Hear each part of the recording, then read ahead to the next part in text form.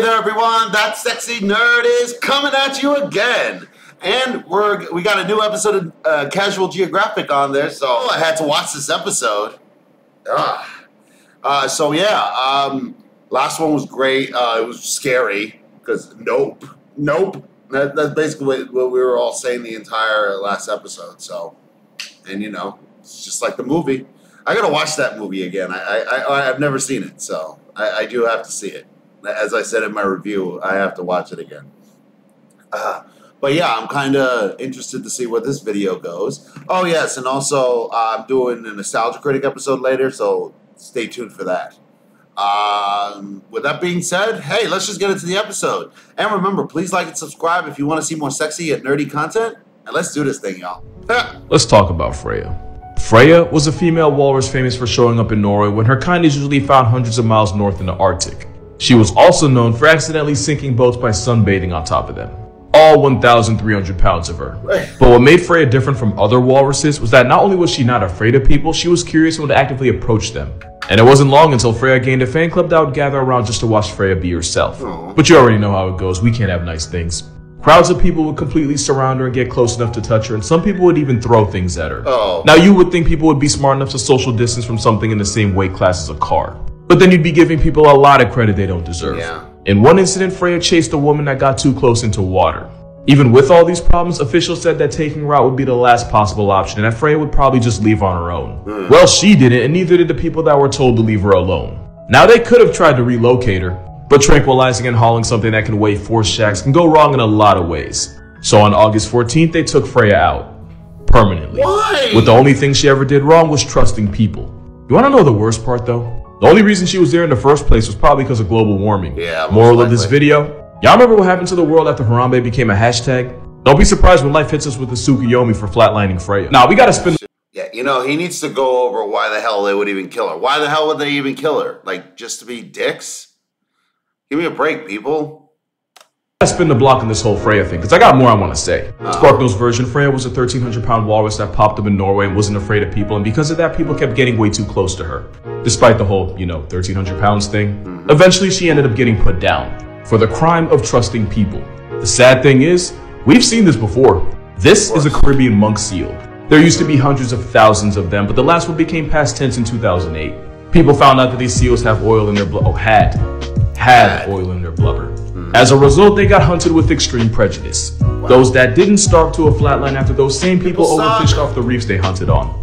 But the biggest reason why this seal's gone for good is gonna hurt you. You see, the seals weren't afraid of people.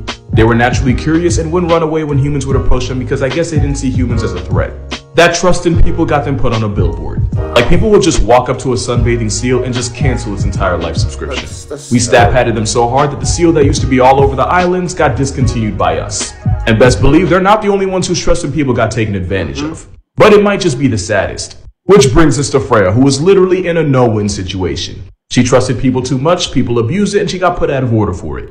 But if she had been more aggressive with people and actually squared up with them, all 1,300 pounds of her would have been canceled anyway. Yep. Long story short, we Harambe a walrus and nature finna bend us over for it. Yeah, I should probably explain. So that right there, the paralysis demon with wings? That's actually a harpy eagle. It's one of the biggest eagles in the world, with talons the size of grizzly claws, with a grip almost as strong as Rottweiler jaws. And even though this satanic pigeon could probably violate if it wanted to, they're actually not dangerous to people. There's no recorded case of one attacking a human, let alone murking one. The problem is they also have no fear of humans. I mean, why would you when you look like that? But their lack of fear also makes them a popular target for exotic hunters, deleting them for, I don't know, sport, fun, the excitement they don't get in bed. Honestly, who can say? So Buckbeak's understudy is almost endangered, and a big reason is because they make the mistake of trusting people. Kind of like this guy. This is a quokka. It's basically a fun-sized kangaroo, and since the ones on islands have no natural predators, they also have zero fear of humans, which is why these selfies exist. But because we are the Earth's acne, some people will really wake up and decide to use their trust in humans against it. How you can hurt something that's literally serotonin with fur is beyond me. I'm not going to show you for obvious reasons, but there have been cases of people seeing this quokka and then kicking them and throwing them into walls for... Again, I really don't know what has to go wrong in life for you to think that's okay. What the hell? And because we live in a generation of telling on yourself, a lot of these people are the ones that post the videos. The world's happiest animal, and someone decides they want to try to score a field goal with it. Whole time, the only thing the quokka ever did wrong was assume it was safe to be around people. That's terrible. I know one thing, though. Yeah, I wouldn't try it with his big homie. If we're gonna talk about animals that we've done dirty, then I don't think any of them has a worse extinction story than this one right here. This is a thylacine, but you probably know it as a Tasmanian tiger. Even though it's a marsupial, meaning it has more in common with kangaroos, koalas, and the devil than an actual tiger. Why it looks like nature tried to redraw tigers blindfolded is because of convergent evolution. And long story short, convergent evolution is just two people coming up with similar answers to the same test. Anyway, the Tasmanian tiger was an apex predator, meaning if you ever wanted to call Australia or Tasmania home, you'd have to pay property taxes to the thylacine. Its downfall started the second settlers touched down in its area code and started colonizing the hell out of them. Not only did these settlers start gentrifying their home, they also air Ubered a bunch of European-born diseases that the thylacine was not ready for. But what really did them in was the Tasmanian government straight up putting bounties on their heads. That's terrible. People were actively encouraged to take the Tasmanian tiger off the census, which meant hunters dropping career highs on their numbers just to feed their families. It also didn't help that when settlers first came on the scene, a new challenger came with them. The introduction of dingoes by settlers just meant more competition. And if they didn't help drive the thylacine to oblivion, they certainly didn't make life any easier. Farmers didn't take any pity on them, as they would murk thylacines on site to protect their livestock. To add insult to genocide, we now believe that the thylacine's jaws were actually too weak to kill the sheep they were accused of taking. Wow. So we pretty much racially profiled them to extinction. And to make it worse, because even nature decided to get its licks in, some researchers believe that the sheep deaths that the thylacine got blamed for were actually caused by dingoes. The same dingoes that settlers brought in the first place. So between trigger-happy humans, canine competition, and European germs, the thylacine's ticket was pretty much punched. But once we realized how close they were to becoming a history lesson, we finally decided to help try to bring them back from the brink by raising them in captivity. Which went well, until a bunch of them caught distemper and became chalk outlines anyway. The last wild thylacine was shot in 1930 by a farmer whose name I'm not even gonna bother saying. And after all that, the last man standing was a male Tassie tiger named Benjamin in the Bohart Zoo, until he got put on a shirt in 1936, ultimately ending the entire bloodline. Now class, anyone want to take a guess how Benjamin became a hashtag? Well, a little fun fact about Tasmania, on rare occasions the days can be blisteringly hot while the nights become brutally cold. One night Benjamin got locked out and froze to a flat line, cause not even the forces of nature were about to let him slide. And that's how the last of an entire species died. Someone left him out. And to add insult to extinction, the thylacine was officially given protected species status 2 months before they got discontinued for good.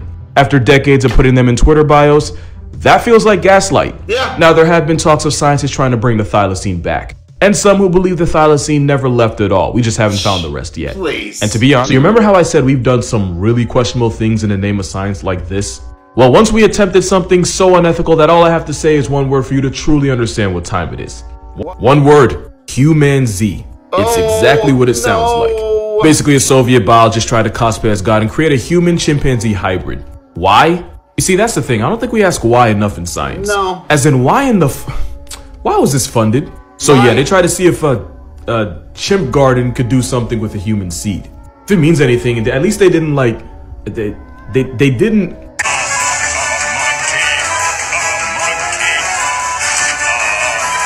Nah, instead they artificially planted human seeds in 3 female chimpanzees. Still very questionable, but it could have been worse. And if I wasn't on a watch list before, that sentence definitely did it. But surprise, surprise, nothing happened. And I don't think the world would have had the tools to handle if it did. Also, China took a swing at this in the 60s. So while the Soviet Union and the US had a PP measuring contest all the way into space, China researchers were busy trying to create a human-chimpanzee chimera. Next to hand servicing dolphins and giving them LSD, this might be the most sus thing we've ever called science. What's the weirdest looking extinct animal you've ever heard of? I'll go first. This, Adipodentatus. This is a correction to the original reconstruction they had of it. I hear you loud and clear, and I get it, but tell you what, I'll see your Adipodentatus and raise you one Platybelodon. It was a 3-ton herbivorous, semi-aquatic middle finger to the natural order. It's like if nature tried to redraw elephants strictly from memory, but while also tweaking off 6 hits of acid. It's believed it used its mouth as a shovel, rubbing it against trees to cut the bark to eat it. I say believe because when your skull looks like a pissed off power tool, the best science can do is guess. They were around in the Miocene about 15 million years ago, and scientists say they went extinct after a massive drought turned them all into a history lesson. Or if you believe in God, he might not make mistakes, but he knows when to put a rough draft back in the vault. You might believe in God, but God did not believe in them. It's like nature took the animal I love the most and turned it into a bad trip with legs. Because not even a nice skating Satan on acid could come up with this paralysis demon. What is the most underrated animal in your opinion? Oh, that's easy. All right, so here's a little pop quiz for y'all. What is the most widespread carnivore in the entire world? Carnivore being an animal that eats mostly meat. Any guesses? Humans? No.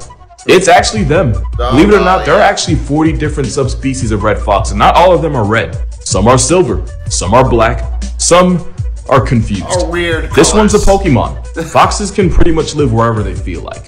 In 1870, settlers actually brought over foxes to Australia, because I guess fox hunting is like a pretty big English thing, like crumpets and tea and losing the World Cup. About 8 million foxes later, I'd say they'd regret it if they were alive to see what they did.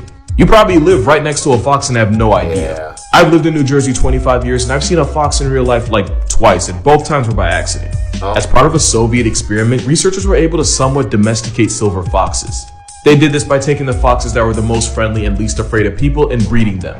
It's like God had leftovers after making cats and dogs, decided to make casserole, and out popped a fox. They're like dogs that identify as cats. They Almost are. forgotten, red foxes mate for life. They believe in monogamy. Meaning the average fox is doing a whole lot better than the rest of us. The only continent that doesn't have a fox on it is the one God turned into Satan's skating rink. They're nature's overachievers. If they have haters, it's because they're just too good at life. We've all had this question at one point, and if you say you haven't, you're a liar. That question being, if we weren't here, what animal would run the world? You know what? This might be a hot take, but I really think we are one Thanos snap away from seeing crows in a driver's seat. Crows, ravens, corvids in general, they're all too smart for anyone else's good, and one day they're gonna turn on us, and it's gonna be bad. I'm not gonna talk about the fact that ravens are low-key domesticating wolves the same way we did, or that crows have the intelligence and a problem-solving ability of a 7-year-old. And you probably already know that crows are smart enough to drop nuts on crosswalks, pause, let a car run over it, and then wait for the walk sign to go claim their prize. Not only are crows smart enough to use tools, some scientists say the Caledonian crow has entered its own stone age. And while crows can't recognize their own reflection, they do understand how mirrors work. Basically, in an experiment, crows were able to find an object not in their direct line of sight by using its reflection in a nearby mirror. Not only can crows and ravens remember faces for years, but they'll go on to teach their kids not to mess with you. Both ravens and crows can hold grudges, especially if they feel like they've been wronged. When a crow sees another dead crow, it'll call out to its other crow bros, and they'll investigate the cause of its death to make sure the area is still safe for them. They're even smart enough to have self-control. In another experiment, crows were willing to deny a piece of food if doing so meant they got a bigger reward down the line. And I'm just realizing this, but that also means crows and ravens can plan for the future. That's true. Yeah, that's not normal. And we've already seen what happens when crows turn on people. Crows in Tokyo have gotten bold enough to straight up attack people for food, for territory, or just for the sport of it. Wow. They'll even go as far as to purposely take aim and drop deuces on people. Those same Tokyo crows have memorized the garbage schedules of different parts of the city, so when crows pull up, it's not by accident. There's a reason why Rick chose crows. One day we're gonna get real life Hitchcocked, and it's not gonna be good. You guys got nothing better to put up there, because I know he did that video before, but yeah, man, that is the stuff we've done to all these animals that don't deserve it is ridiculous, you know, and it just seems to be getting worse and worse. You know, Tiger King. Let's not get into that, and we really need to change our ways. I really hope we can, but it doesn't seem likely. We didn't change back then. We're smarter now. We still haven't changed. There's still many idiot people out there that think abusing animals is or hunting animals is like the only way they can get their manhood or womanhood up. It's ridiculous. I don't know how up they would do, but whatever. But yeah, I love his stuff. I want him to do a new one soon, but you know, hey, they're just gonna have to wait for more crazy animal stuff to happen. So this has been That Sexy Nerd Reacts. Please like and subscribe if you want to see more sexy and nerdy content, and I'll see you all in the next video.